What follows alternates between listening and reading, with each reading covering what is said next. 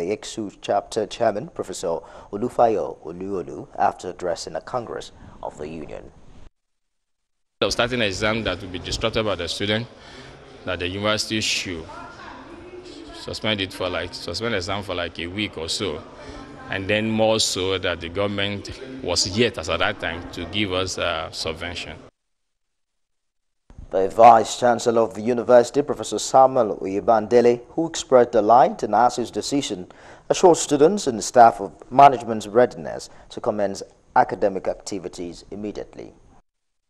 I'm happy to inform you that today our own ASU meeting here at this local chapter just met, and it is heartwarming that they have actually confirmed the suspension and the examination that we were to take before the national strike came. I was just being informed, and very happily too, that management should be able to have the exam any time that we are ready. Professor Oyebandele urged students to shun all acts of violence that could truncate the existing fees in the university.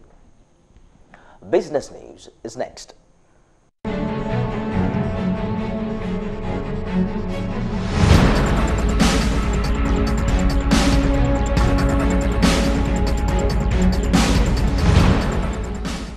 Welcome to Business Report.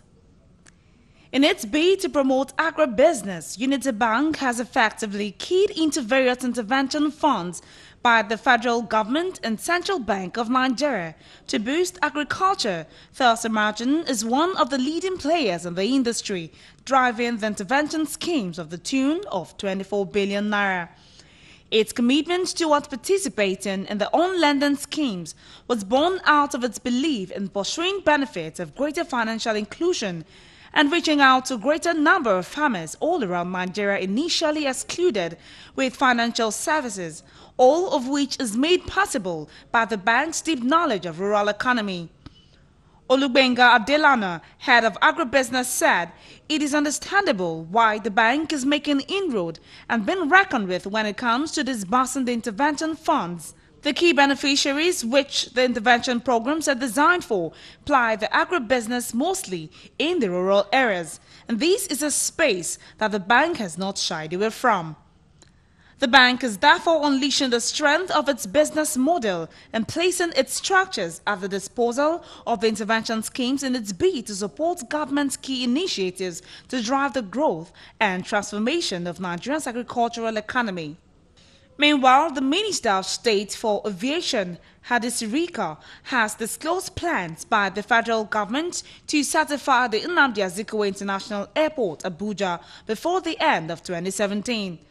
This proposed certification, according to Sirika, will ensure optimal value for our airports in terms of air safety and revenue generation. Aerodrome certification in aviation parlance is a process by which a state can demonstrate that airport in its territory meets regulatory safety requirements on a continuous basis. It is an international civil aviation organization strategy for the standardization and harmonization of airport services, facilities and procedures, as well as ensuring uniformity in safety of critical aerodrome elements, irrespective of the difference in ownership and management of such aerodromes. By this development, the airport will become the second to be certified out of the 22 managed by the Federal Airport Authority of Nigeria. And finally, in business, oil headed for its largest third-quarter gain in 13 years as prices rose on Wednesday after the Iraqi oil minister said OPEC and its partners are considering extending or deepening output cuts aimed at reducing a global supply glut.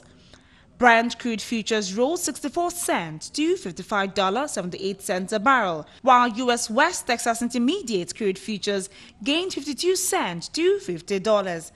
The oil price is on course for a rise of nearly 16% this quarter, which would make this year's performance the strongest for the third quarter since 2004.